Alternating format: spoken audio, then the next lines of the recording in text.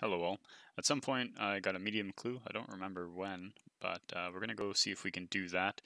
In this episode, our goal is to unlock the next area and also unlock the next relic. Then we're going to do a bunch of quests with the 12 times XP modifier, and we'll be rolling in it. And unfortunately on step 3 it came to Mauritania, which we are not going to do, so we will drop it. Whoa! That might be good. Red spiky vambraces. Oh, mithril pickaxe, that's an upgrade. So if we trade Elnock Inquisitor times 1 of any unnoted, so confirm. Oh yeah. Oh, easy. There we go, just got 12 jars.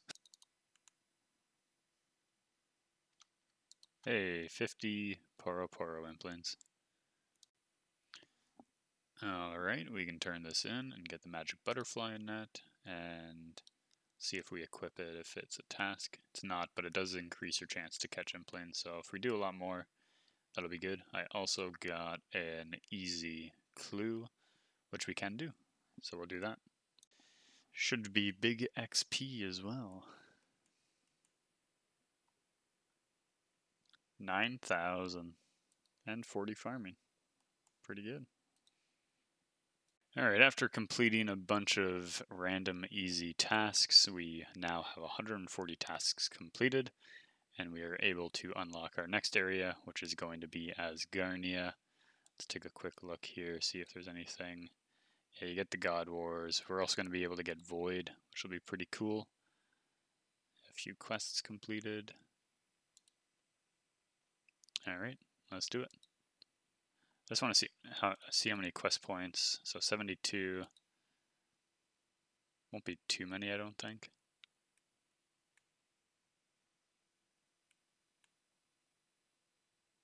$81, yeah, 9 quest points, but cool. We have a lot more stuff we can do now. So we worked away at getting 50 agility so that we could do the Rogue's Den and get the full Rogue's equipment. We also are trying to unlock the next relic, which we're only 260 points away. This should give us 50, and when we get the full Rogue's equipment, that'll be another 100 points, so we'll be pretty close after that. And yep, there goes 50 points. Perfect.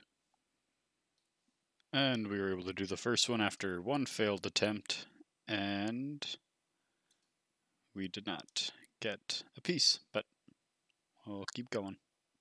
Safe 2. Hey, first piece. I want a piece of rogue equipment. Very good. Let's keep it going. Number 3. Oh, no. Number 4. Nope. Number 5.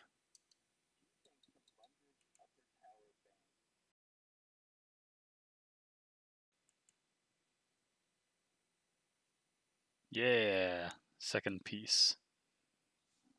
Number 7.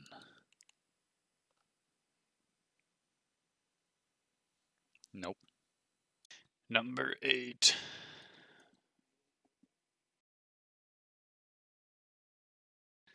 Number 9.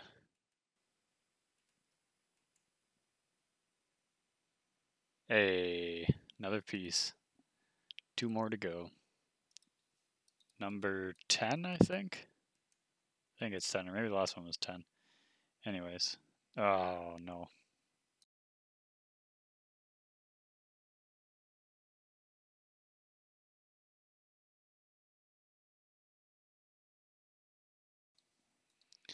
Number 12. Back to back to back. But first, we have number 14.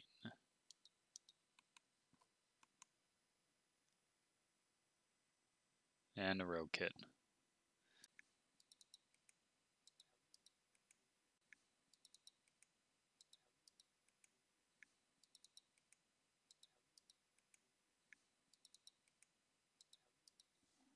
I've lost count as to how many. 16 maybe? Tried changing it up. Yes! Now we're going to take a... I almost clicked the wrong thing. And boots. One more to go. Alright, hopefully the last one here.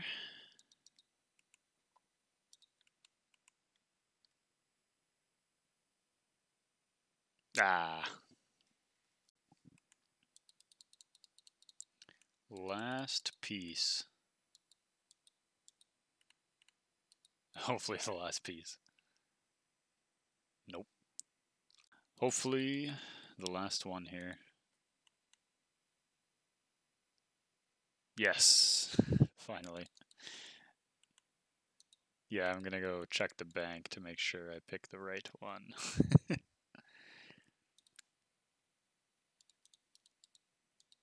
Alright, so I think we just need the gloves here. And when we equip this, there we go. Full rogue outfit. Took about 2 hours, but that's not too bad, I guess. We are currently just 10 points away from getting our next relic, which will get us the 12 times XP modifier. Completing an easy clue is an easy task, which would give us 10 points, and we're able to do it there.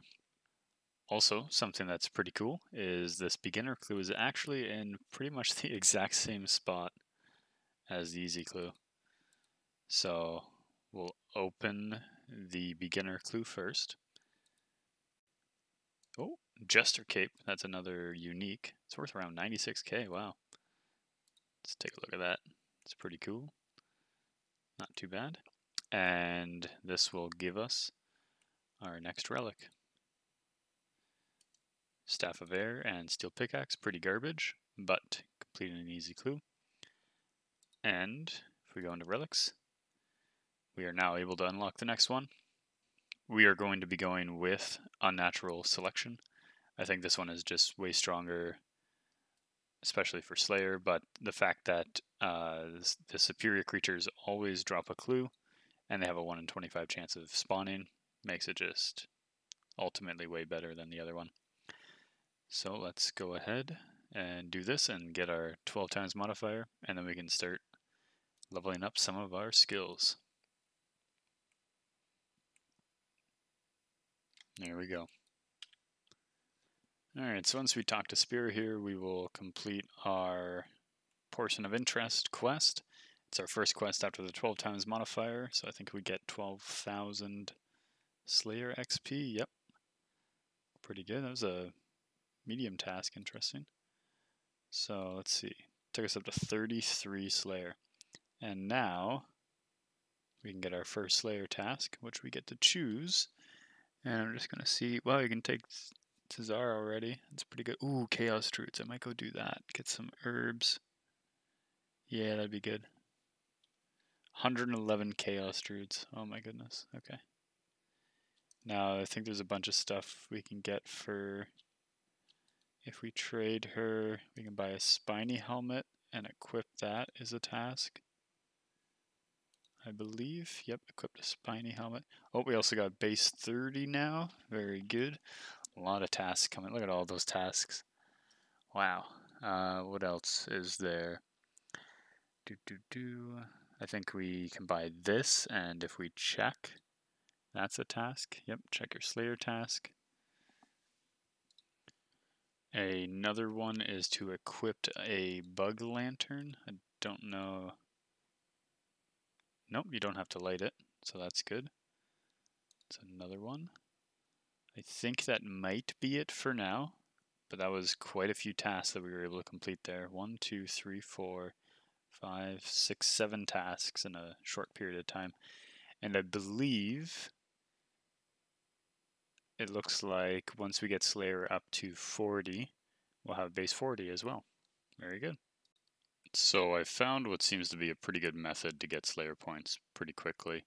You just select your tasks as being spiders, and then you come here in the Tree Gnome Village maze, and there's 11 level 1 spiders that you can usually one-shot. And you don't get very much Slayer XP, of course, but when you can go through these really quick and just get your Slayer points up, it'll be really good. Might just sit here until we get pretty much all the unlocks we need. I don't know. We'll see. The rune pouch. Very good. We can put these runes in there just for fun. I did the math, and we're going to have to do somewhere around 100 tasks to get everything that I want, but this is going very quickly, so we're just going to keep at it. We are now able to get our next reward, the next big one, which is the herb sack. I guess not. We need level 58 herb lore to do that, and we are only 50, so we'll come back to that one later. We'll get our points for it. So we should be able to do actually everything else. So we want ring bling and broader fletch and bigger and badder. And I think that's all that I want right now. I think we can choose Cesar anyways. Oh, but we can make it change to Jad maybe. So that'll be good later. But for now, we'll just get back up to 750 points, and then we'll get our herb lore up and get it later. We were doing the kudos, and we got an antique lamp. I'm not sure how much this is going to give, but using it on herb lore, of course. 6,000 XP. It's not bad. 51 herb lore. So I believe once we talk to Curator... Did we complete the task, maybe? Yes, all of the easy diary. We also have another lamp here. Once again, herb lore. 12,000 for that one. That'll take us to 52. Alright, we completed this. Got the body armor, but more importantly, another lamp for herb lore, which will hopefully get us closer to 50. Well, it will get us closer to 59. But we got to 54. So we're definitely going to need at least the medium one for that as well. Get just a little bit of XP. But more importantly, when we go down here,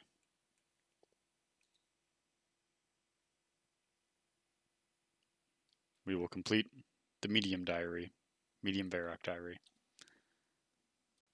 Get our medium rewards. And put this in herb lore. Hopefully it'll get us to 59. Probably won't, but it should be close. 58, only 1.7k. That's easy. That was 90,000 XP. Amazing. Alright, we are going to get lots of attack XP here, which will give us over 60 attack to wield the Dragon Scimitar. 61 attack, and we didn't get any other levels, but very good. And we are finally able to unlock the herb sack and purchase it.